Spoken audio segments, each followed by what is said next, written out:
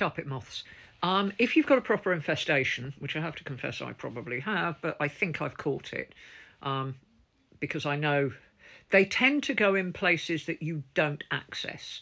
What happened here was where I was ill last year, I didn't move things around the edge of my main carpet. And when I did, I found them and I sprayed. And where I have sprayed, they have not come back. That prayer rug was underneath my vacuum cleaner and I haven't moved that, so that'll tell you. However, if you've got a lot of them, you can buy bombs, foggers. Now, I have got one of these Amazon influencer list things. You will find the link to it will be in my bio, which is there. Yes, it's a shameless plug. But if you go into the influencer list, I list things that are useful. You don't have to buy them from Amazon, that's fine. Although if you do, obviously I do earn a bit of commission from that, so your choice. I've listed some.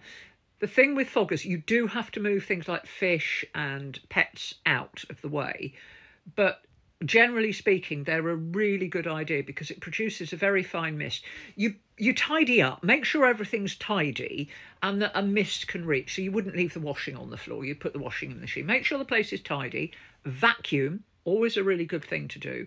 Make sure that the way under things is clear. So, for example, I've got a throw on my sofa and I would put the throw in the washing machine so that any fog could go under my sofa quite easily.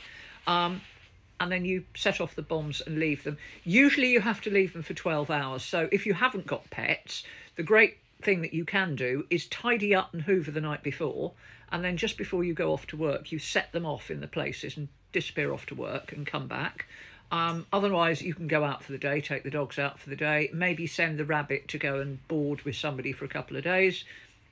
But the foggers and the bombs produce such a fine mist, they get into all the fine nooks and crannies.